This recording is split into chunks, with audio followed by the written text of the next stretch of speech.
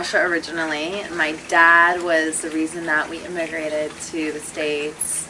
He always wanted a better life for his family and for me, and he worked really hard to make that happen. And so we moved to the States in 1991, and I recall just my childhood was pretty, so we moved like 4 or 5 times because my mom was a doctor, and so we were moving around for her placements.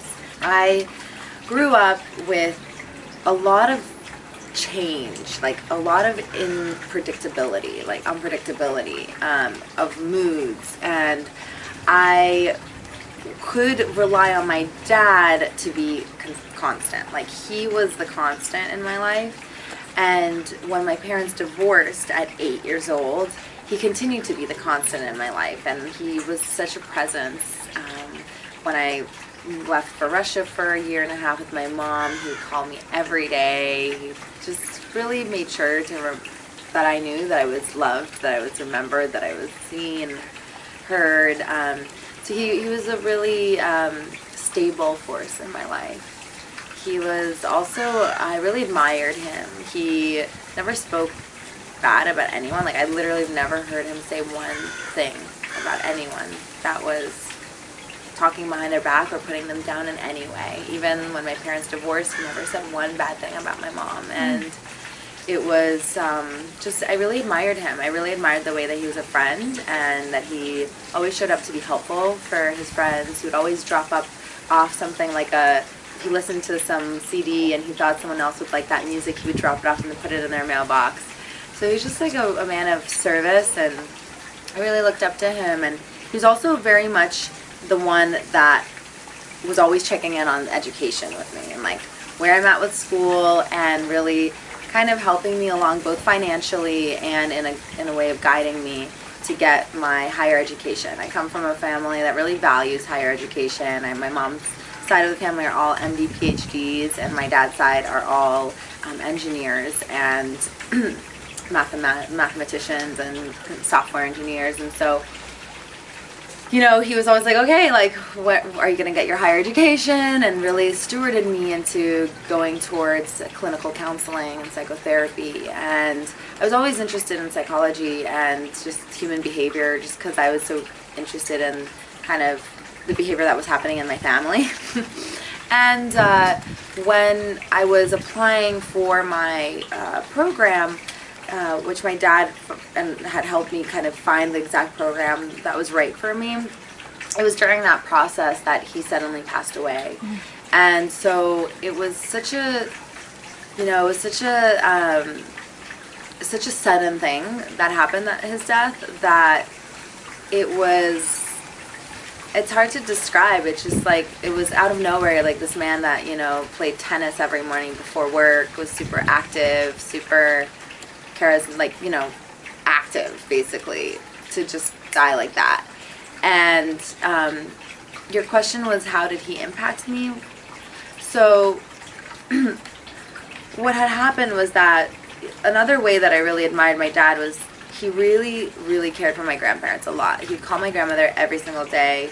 My dad has a brother who has special needs. He has a chronic mental health condition, and he checked up on him every single day. He would drive really far distances to just be with his parents, to help them out, and to help his brother. He would drive to see me. So just like consistently being there for his family, like really, really strong family man, in addition to working and all the rest. And when I went, right before he passed away, like a few phone calls before that, he said to me something that still sticks with me to this day, and I didn't really understand like where it was coming from. It was just kind of a random thing he was saying to me was, "Julia, remember, you're never alone." And he just always wanted me to remember that he was there, that I was never alone. And then the last phone call we had, he had said that, and then he died a week later. And so that, you know, is kind of to receive that information, you're never alone, and then boom, to actually be left quote unquote alone in the physical plane was an intense experience. And I have to say, I was going through a spiritual journey. I've been going through a spiritual journey. Since 13, my mom's kind of exposed me to the spiritual path, Eastern philosophy, and I just happened to be at a spiritual retreat when he passed away. And we were learning about the Bardo Todal. We were learning about what happens after death, that death is an illusion, all these things that we were learning. And here I am, like, it's happening to me. And so now I have to take, I'm taking this stuff that I was kind of processing intellectually, these ideas, this really, like, just hypothetical ideas for me at the time of what death might be or might not be. And here I am experiencing it at the very same spiritual workshop that we're learning about how death is an illusion. And so my experience of my dad's death was nothing short of one of the most mystical experiences of my life. When he said that I'm never alone, like, he continued to really make sure that I did not feel alone. I had a very mystical experience during his death with hearing him, feeling him, being guided by him, and which was very, very intense for the first, I would say, 30 days since after his death. My grief really kicked in, I would say, like 3 years later, because when he first passed away, I felt his spirit so strongly that I almost didn't feel a loss. Like, I just felt his guidance, and all these synchronicities were happening. Like, I was just being guided where I needed to go, and I felt him guiding me. I would meet the right people. I discovered dance therapy, and that's really, his death guided me to what I now is my dharma to this world, which is showing how embodiment can be an incredible way to process grief and any emotions, anything challenging in life. Dancing through it is really helpful for our human form, because we store so much in our bodies and so much trauma in our bodies, and when we dance, it allows that energy to move through us. It allows us to express that which is hard to put into words. So when he died, although I didn't feel a loss, I definitely felt a lot of feelings, and I felt a loss. I just grief is such a thing, and it's not a linear thing. So it's just come in waves. When he first passed away, I had a lot of emotion passing through me, and I found that dance was the best way for me to process it all. Like, I couldn't really understand everything I was processing. It also allowed me to process just some of the stuff that I'd been holding back from my childhood too. Just some of the ways that I wasn't allowing myself to express. And so that's how he impacted me. He allowed me to get in touch with, like, some of my deepest feelings and find a modality that really, really served me. Sorry, I'm just sniffly. No, it's okay. I mean, so the way that he also, what I say is that my dad, like I said, I was on a spiritual journey, learning about, the idea of, like, everything, that we create our reality, that things are a mirror, that we create with our thoughts, and that some things are an illusion, it looks like we're separate, but we're really not separate. We're really connected, much more than what meets the eye. And his passing really allowed me to fully get that. Both by the mystical experiences that I was having, but also just the synchronicities that kept happening. Like, for example, after I discovered that dance was the modality that I wanted to pursue, because, I had been applying for these clinical programs with traditional psychotherapy, and here I am at this dance class that I discovered at Kripalu, which was the most cathartic thing I'd ever done. And in that moment of that 1 hour class, I thought to myself, wow, this is healing. Like, what is this? I was blown away by the amount that I processed in an hour. It felt like 10 years of therapy in 1 hour. And so I approached the teacher right then and there and said it was journey dance is what the class was, and Tony Bergens is the founder. I approached Tony, and I remember just being like, what is this, Tony? She's like, well, I'm having a teacher training, like, in 2 weeks, and I signed up for the teacher training after 1 hour of that class. Like, I just had to have 1 hour of it, and I signed up. It was just clear to me. So I started to become, trained in this journey dance methodology and hustling, teaching journey dance in New York, which at the time, embodiment, mindfulness, like what people didn't understand the correlation of why someone would engage in movement for healing. Like that just, it wasn't as prevalent then. There's now all this research about somatic work and the importance of how trauma is stored in the body. And now yoga is a lot more, it's everyone understands it through yoga also. Like, oh, they feel better when they breathe into their body. So yoga's really helped. But back then in 2010, it wasn't really that prevalent. So I was really feeling like I had to hustle and push this. So when I discovered that there was a field of dance movement therapy, that's an actual field in psychotherapy that uses dance and movement and studies the scientific way that movement heals emotions, and that how emotions and movement in the body are correlated, and not to mention how spirit also is all correlated with the body. It's like, wow, okay, all right, this is a thing. I'm like, this is an actual established career path.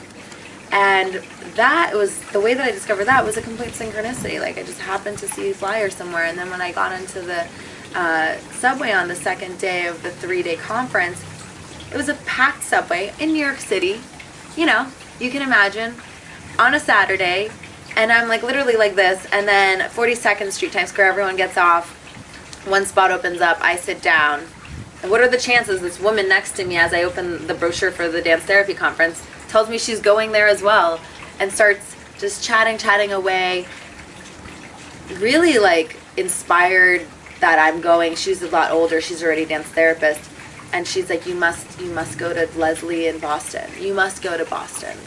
My dad was from Boston, and I was living in New York, and I was like, listen, I'm gonna look into it, like there's some New York schools, and she just kept pushing Boston.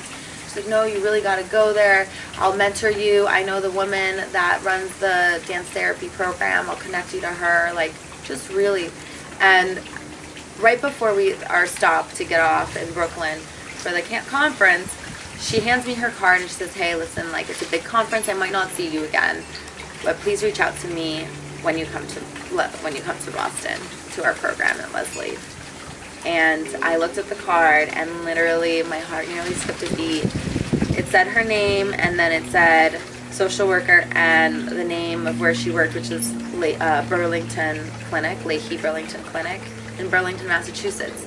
We're in New York City, and that's the exact hospital that my dad passed away in. So that's when I was like, okay, Dad, I'm going to Boston. And it's those moments that I kept feeling him guiding me. And it's like, you can't deny that stuff. Like, was that a coincidence? I mean, sure, if you want to call it that, but it's really for that to happen. And so he keeps like planting these people in my life so that I really don't feel alone. I really have not been feeling alone. And it's like this, what I've realized is also, like, since he passed away, the universe has become my surrogate parent, and I really pay attention when I'm feeling like I don't know what to do, or I'm just like losing that connection, or forgetting that I'm really not alone, and feeling alone or feeling that grief. I just go out to nature. I go out and I'm like, Dad, please, like, remind me, and I dance with nature, and sure enough, like, another synchronicity will happen.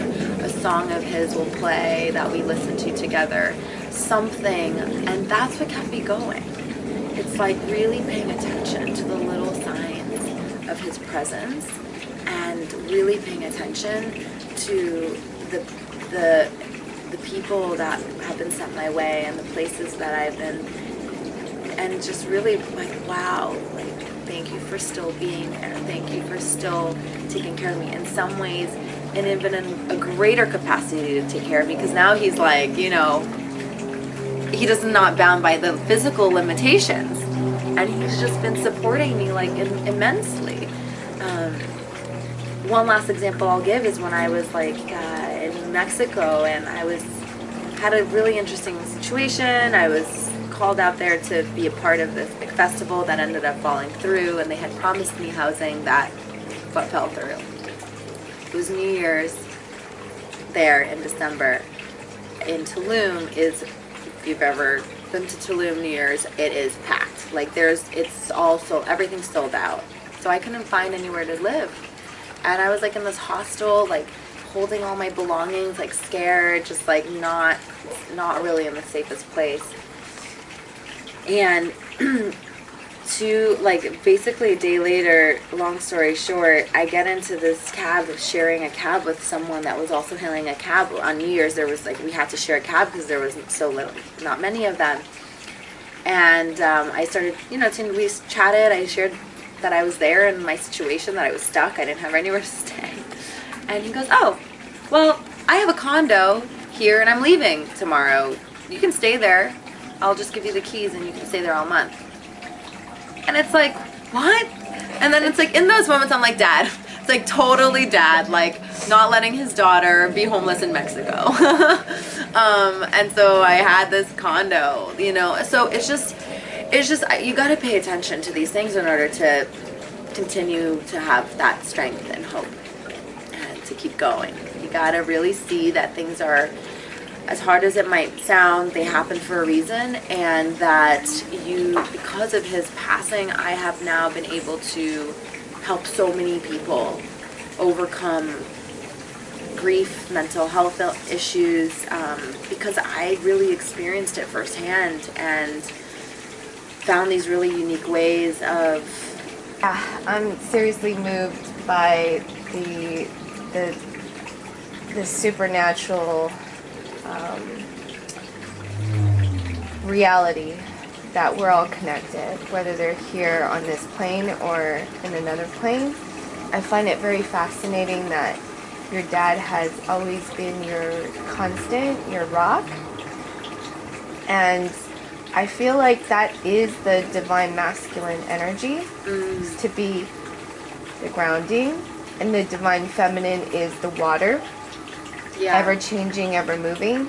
Yes. So in a way, the divine feminine is chaotic, the unknown, right? But we're amorphous, and yet we're like almost like chameleons, like we could shapeshift. And then the divine masculine is constantly, I would say, looking after. I guess I'm tearing up because it's so beautiful. Just like the whole dynamic that you have a very strong father that's made such a difference for you. For 3 years, you still felt his presence, but I sensed that there was still maybe a wall or some kind of protective layer, maybe it's the ego, that wasn't ready to soften and go inwards through that void experience of crying and feeling lost or soft. What do you think were some of the supernatural clues, or maybe what incidences triggered the beginning of your grieving, going inward and actually crying? And were you ever at that point where you felt lost during the grieving process? And what was that like? Yeah, sure. Well, I just want to clarify, I definitely cried. Especially when I would dance is when I would cry. But a lot of my tears were tears of, in the beginning, were tears of like, wow. Like, I'm still hearing you, we're still connected. Like, they were tears of like awakening. Like, they were tears of this, like, it wasn't tears of loss. It was tears of awe. That's what I would say. But then, of course, if there were things that were challenging, because there were things that were happening with my mom throughout this time that were really, really, really challenging. And a lot of the tears would be grief around that. Grief around a person that I love and would want so much happiness and health for having such a difficult time. That's really the grief that I was experiencing the first, because it's like it was a loss. It was like I was losing. It's like I lost my mother, and that through the dance, I was able to really feel a lot of that anger and grief for someone that was still alive. Like, I feel like that is a really important to mention. It's like we can feel grief about relationships that where the person hasn't left this form, but it might be grieving a loss of a role that they were meant to play, or a loss of them being able to show up for you, or the shifting of a relationship. So that's the grief I would say that I experienced most of for the first, I would say 2-3 years. And the shift for my dad is like, I actually was again at a journey dance workshop. It's a very powerful modality, and I encourage everyone to look it up at journeydance.com.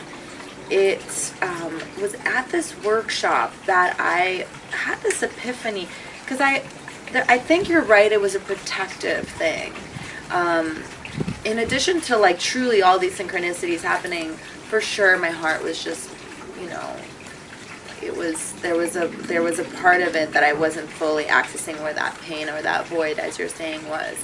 And it was I remember I was at this workshop, and I don't exactly remember what happened there, but I just remember having the epiphany of like, oh my gosh, I haven't actually grieved. It's been 3 years, and I have never actually felt the loss, because I still feel him so strongly, and because I was able to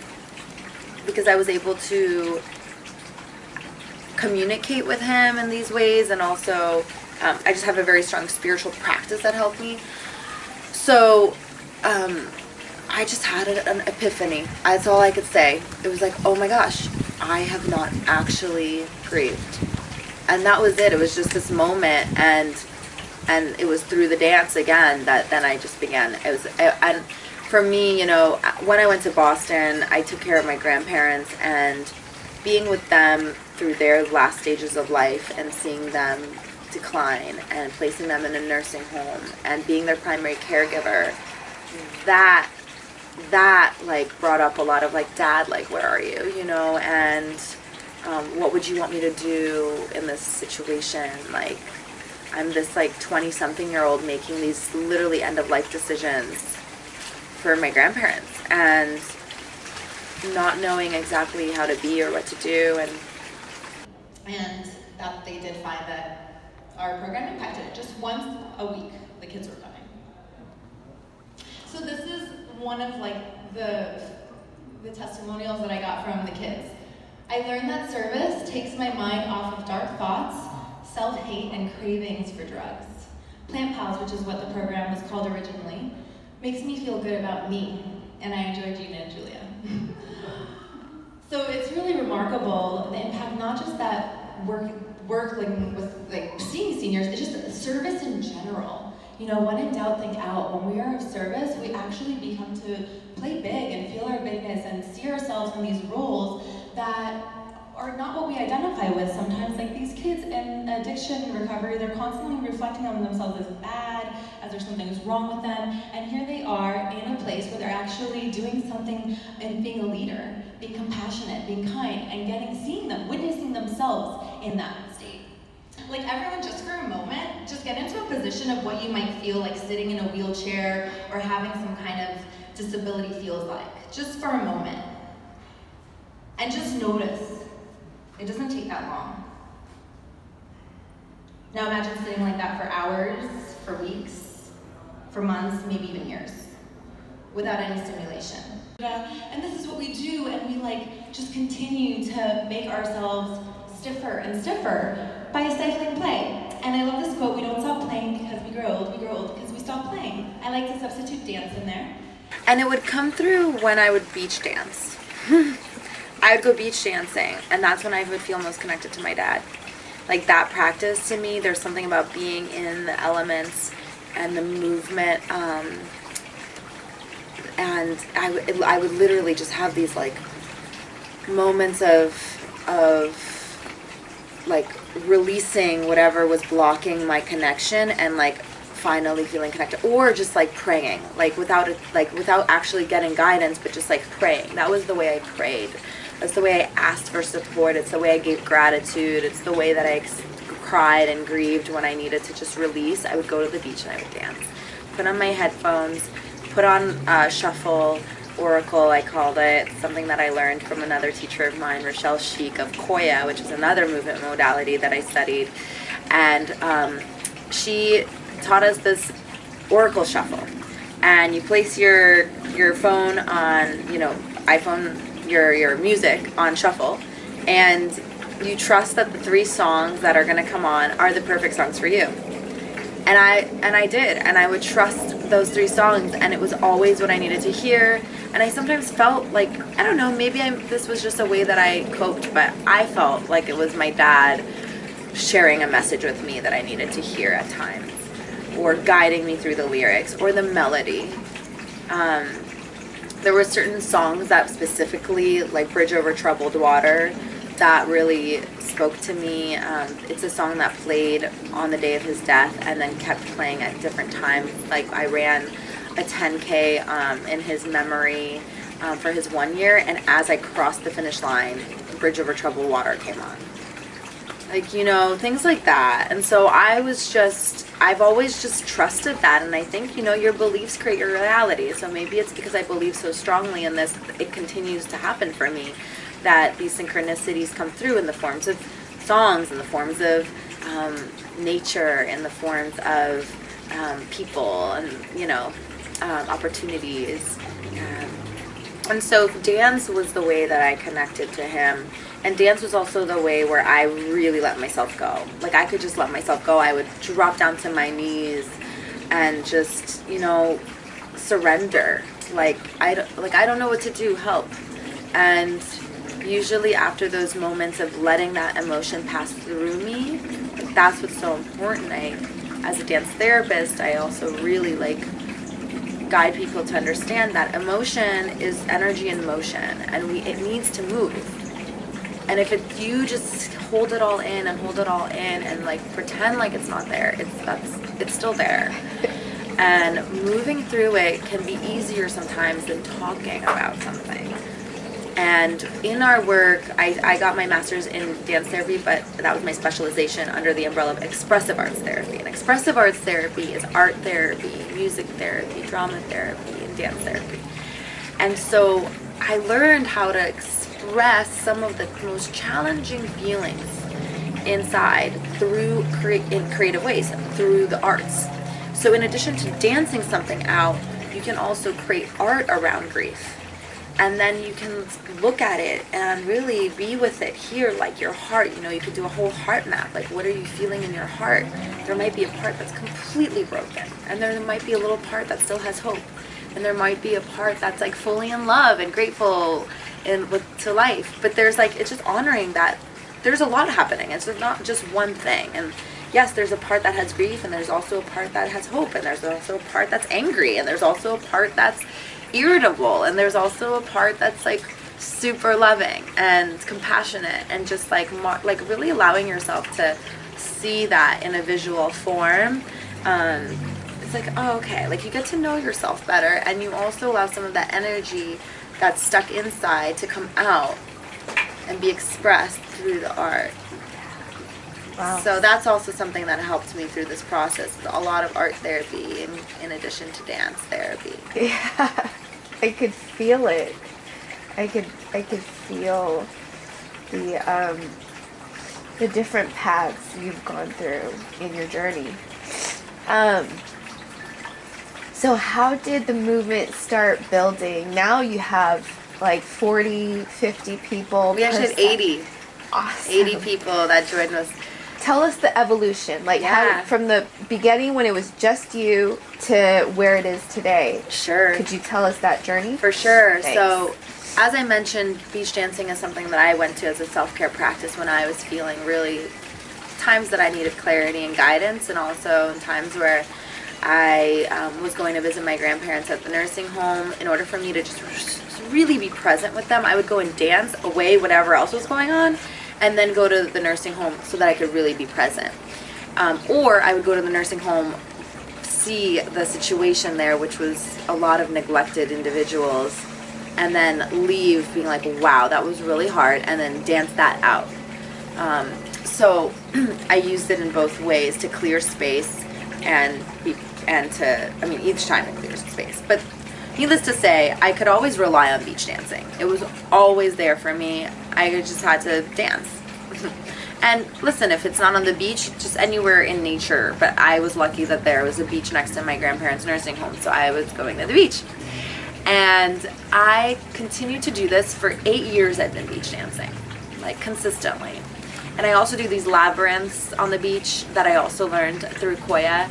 And it's just a way of, it's like a walking meditation, and you can ask a question or ask for clarity, and you just draw a spiral in the sand and you walk. And then when you get to the center, you just take a moment there, a few moments, and you just wait kind of to feel if any clarity comes through or any answers about your question. And usually there are. And then you walk out, and I'm like, wow, like the answers really are within, and there's these tools that you can use to access them. So for me, it was these labyrinths on the beach, the art therapy, and the beach dancing. And so when I moved to Venice, I was beach dancing quite a lot because I lived down the street from the beach. And when my friends would, want to hang out with me, I'd let them know I was going beach dancing, and they could come and join me if they wanted. And several of them did, and just witnessing them dance was so beautiful. To witness another just fully self-express, letting go of any constriction or feelings of like anyone's watching me, like just letting themselves be. It was such a beautiful thing for me to experience. And then they reflected back to me that it was a profound experience for them. Like, it seems simple, like, oh, I'm going to dance on the beach. It's different than dancing anywhere else. There's something that happens that makes it a spiritual experience, and you get to connect to yourself in a way that it's hard. It's also hard for some people to sit still in meditation, and this is like a moving meditation. And so they began to join me, and one of my friends, April, just was like, Julia, you really should do this for the community. And I, at the time, laughed. I was like, what are you talking about? This is just a self-care practice. And she's like, no, really, like, this is awesome. Like, this is something really special. Like, do it. And so with her support, I was like, okay.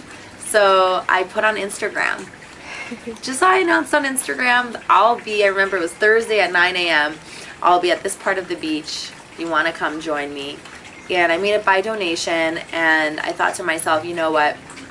This will be something that the donations will go towards a nonprofit that I had started about visiting the seniors in nursing homes. ALMA.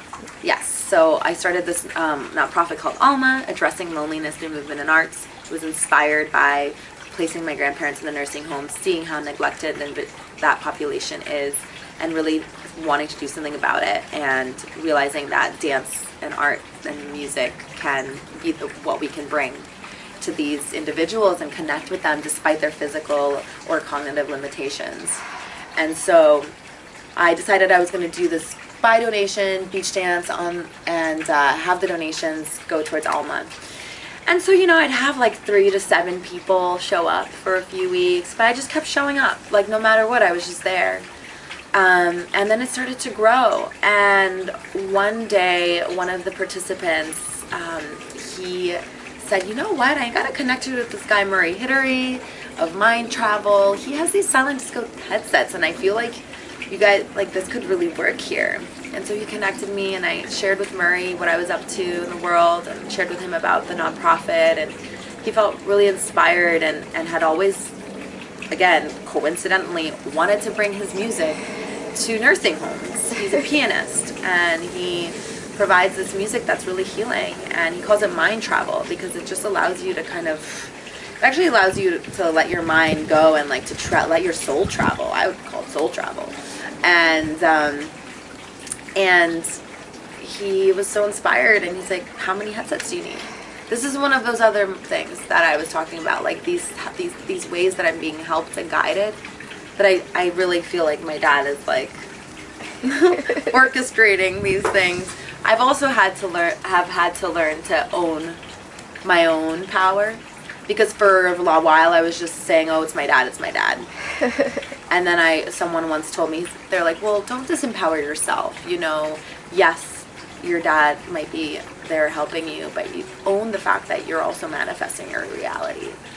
And so while I think that my dad had something to do with it, I also am learning to really trust that, you know. I think when you're on mission and on purpose, the universe conspires in your favor, and you don't need to know how things are going to happen. You just need to have a strong enough why and just keep showing up authentically. And that's what I was doing. I was just showing up consistently. 2 years later, I have about 30 to 100 people dancing with me each week. The Wave is a guided community dance experience held in nature that uses a combination of music, dance therapy, and technology to promote belonging, mental well-being, and social responsibility. All attendees are given a set of wireless headphones that are synced to the same music, performed by a live DJ who guides the experience via microphone. The Wave is more than just a dance experience. If there's a charity that you want to raise awareness about or raise funds for, the Wave Silent Disco can support whatever it is that you're passionate about. A portion of all proceeds are donated to nonprofits like ALMA, which promotes mental health and well-being to our elders.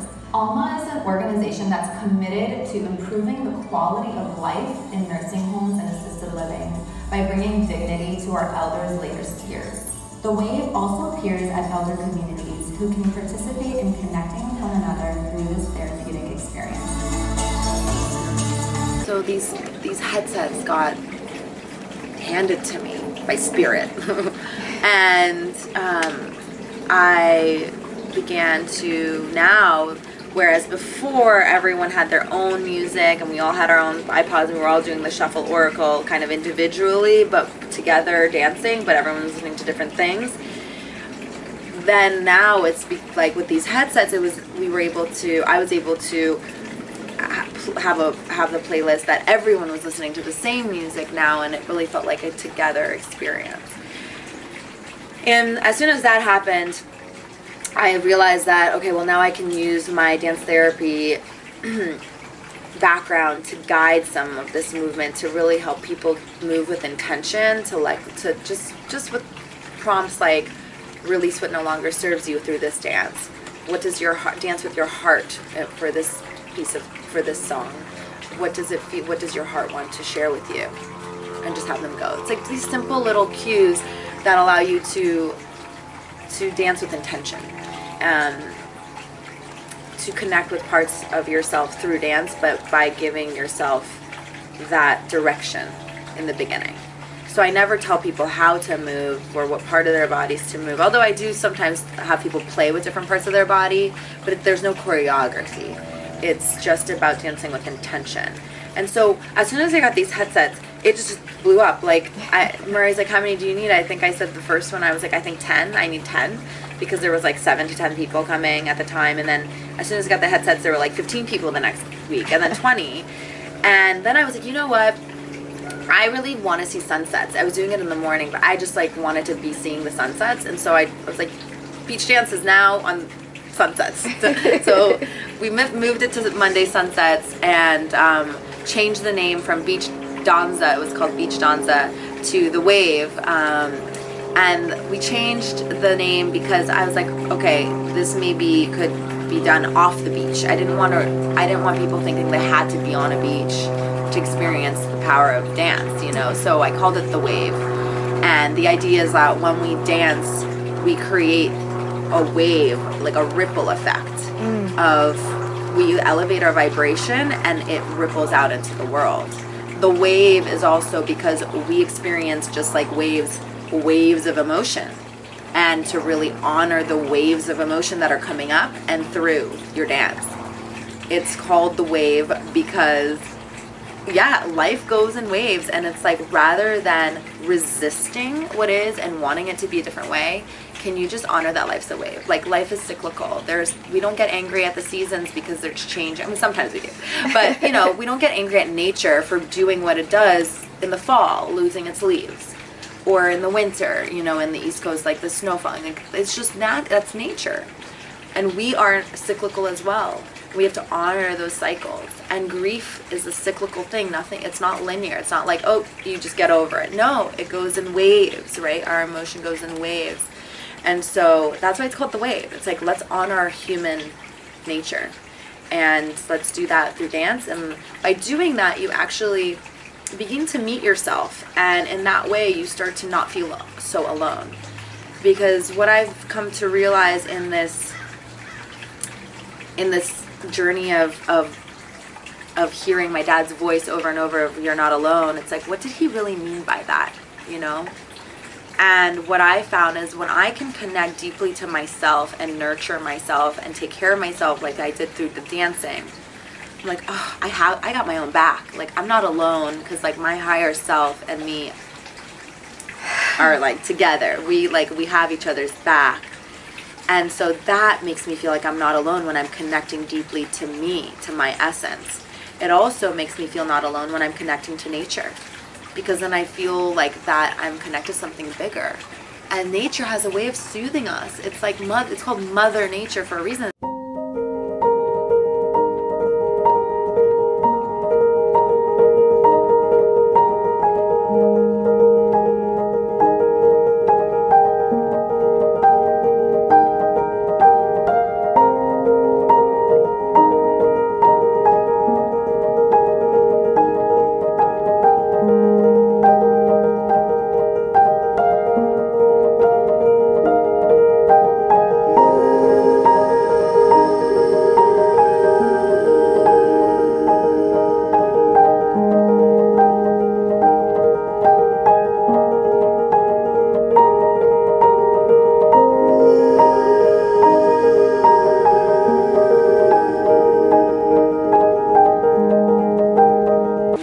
Has such an ability to heal, and when we isolate ourselves from nature, yeah, we can feel really alone. Like, we could start to feel really like the feelings of depression. Like, ask yourself, like, when was the last time I was outside? When was the last time I had some fresh air?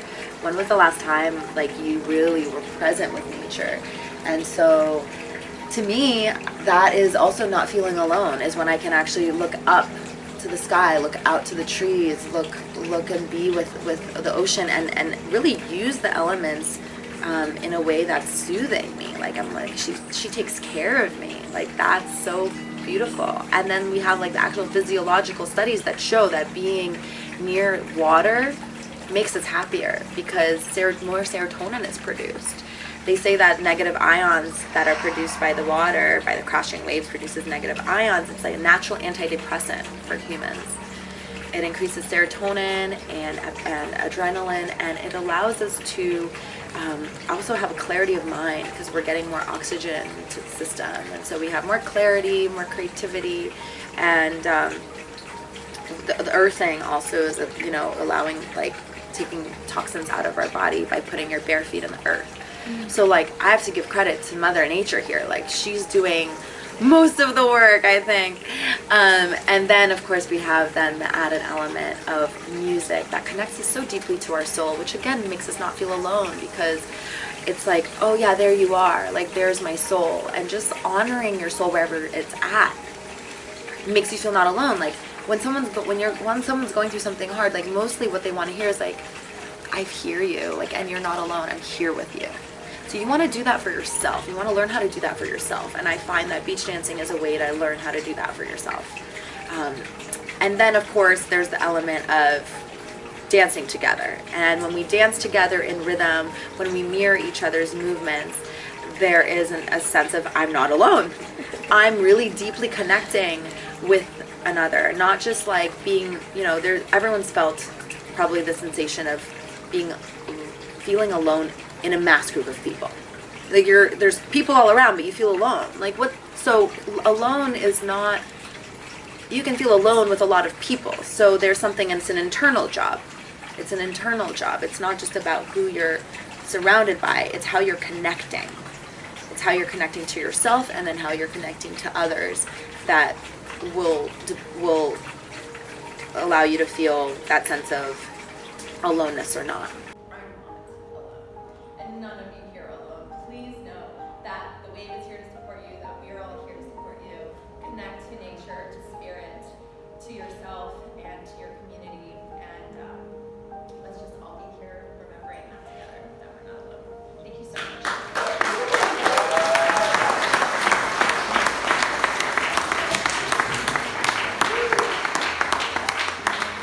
I also recognize that you have embodied the core character of your dad in showing up consistently for people that are going through things that are difficult.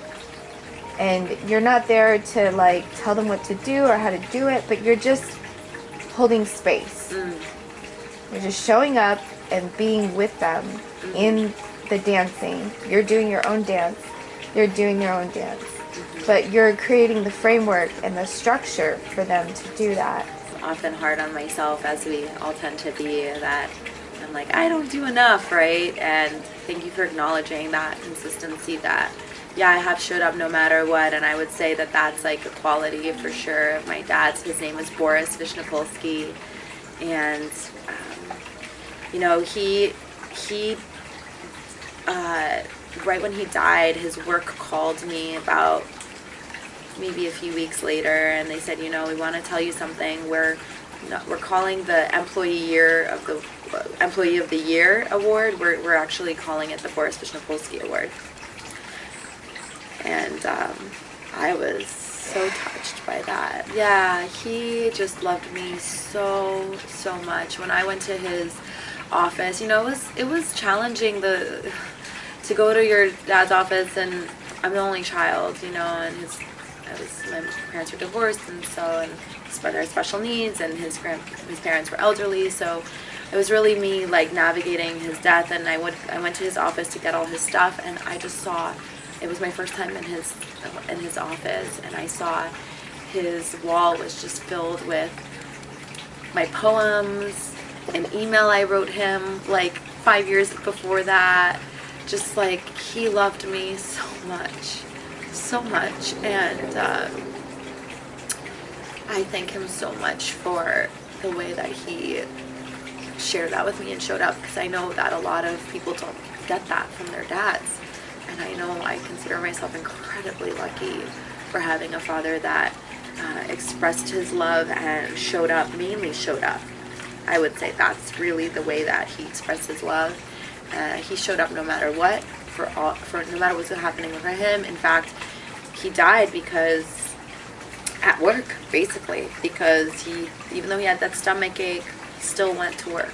You know, he just showed up, and the employers tell me that they had to hire 5 people to do his one job.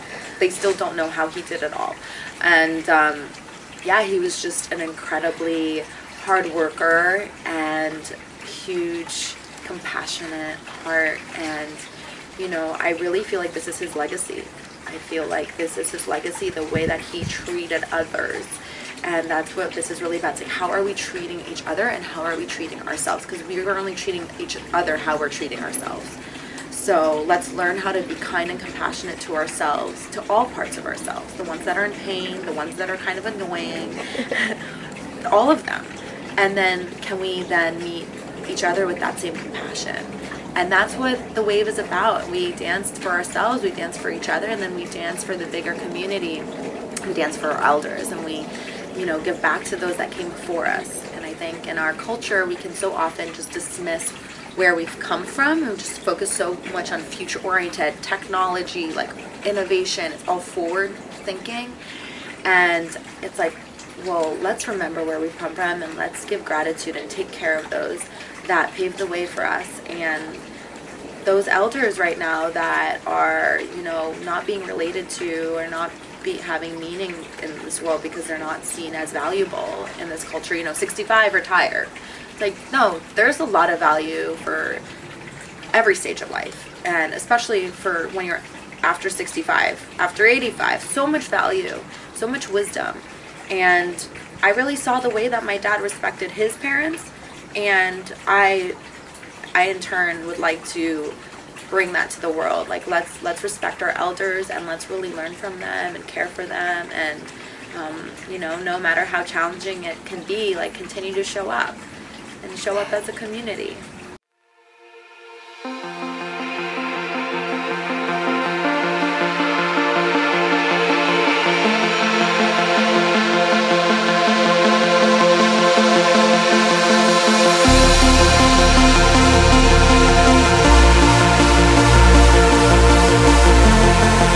What I've learned is that the hardest part about showing up is the getting there part, like the thoughts about showing up. But once you actually show up, like, if you feel like you're not in the mood to go dance, for example, like, that's probably the best time to go, because you can dance that resistance. Like, that resistance has a movement, that resistance has a sound, that resistance needs to be expressed, or otherwise it just shuts you down, and then then you feel bad about yourself, and it just is this cycle of isolation.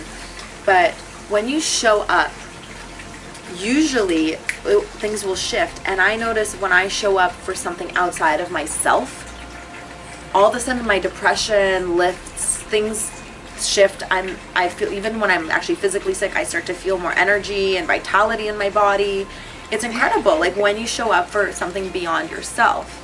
And I really feel like it's because our soul's like, you're playing too small. Like, when you're just thinking about all your stuff, and it's like, you're playing too small, and that doesn't feel good to our big souls. So when you can show up for something bigger than yourself, Spirit just gives you more energy.